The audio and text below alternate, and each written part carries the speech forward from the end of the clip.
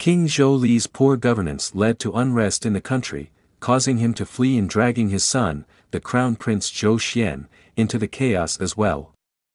When the palace was surrounded and the country was in turmoil, the Crown Prince managed to escape the palace with the help of a minister. Facing great danger, King Zhou Li fled to the countryside to take care of himself.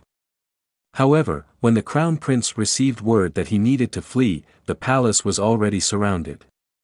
The minister helped the Crown Prince escape and hide in his own home. Why was the Crown Prince, who was not at fault, dragged into the situation by his father's mistakes? The angry people searched the palace but would not find King Zhou Li, so they turned to his son instead.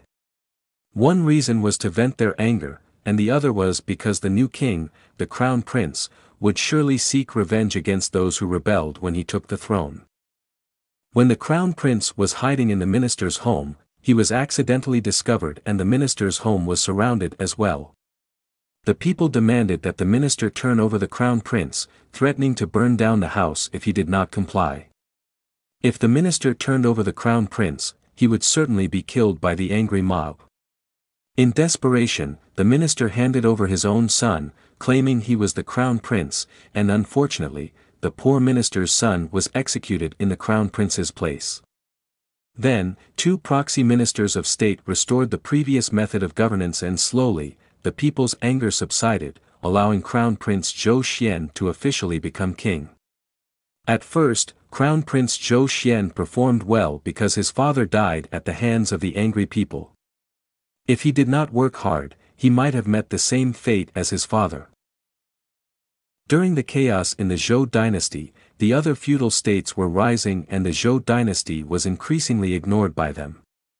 The feudal states should have protected the Zhou king, but now, some of them turned a blind eye to the Zhou dynasty's affairs and some even attacked the Zhou dynasty over minor issues. One time, a feudal state attacked the Zhou dynasty along with a minority group over a small disagreement, and the Zhou dynasty mobilized its national army to resist, but its strength was too weak and the rebels were about to reach the capital. The Zhou dynasty could only seek help from a few friendly feudal states to resolve the crisis. As he grew older, Crown Prince Zhou Xuan became stubborn and repeated his father's mistakes, refusing to listen to different opinions. Crown Prince Zhou Xuan deluded himself into thinking he was still the king of the world and began to arbitrarily intervene in the affairs of other feudal states. The state of Lu was selecting a crown prince, and according to protocol, the elder son should inherit the throne. However, Crown Prince Zhou Xuan saw the younger son of the king of Lu and liked him very much, so he wanted the younger son to become the king of Lu. This caused chaos in the state of Lu, which valued protocol above all else and had the most complete system of protocol in the Zhou dynasty. The people of Lu were proud of their system of protocol, so they rebelled, killing the younger son who was the heir and making the elder son the heir. King Xian of Zhou believed that his opinions were being opposed, so he sent his army to attack the state of Lu and ultimately killed the older son, making the younger son's son the new heir. King Xian's actions, which involved breaking traditional rituals and protocols, caused many of the other states to voice their concerns. Slowly, more and more of the states stopped communicating with the Zhou dynasty, even those that had previously been allies.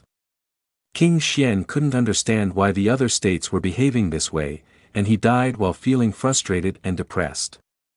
After King Xian's death, his son, King Yu of Zhou, ascended to the throne. Yes, that King Yu, the infamous one.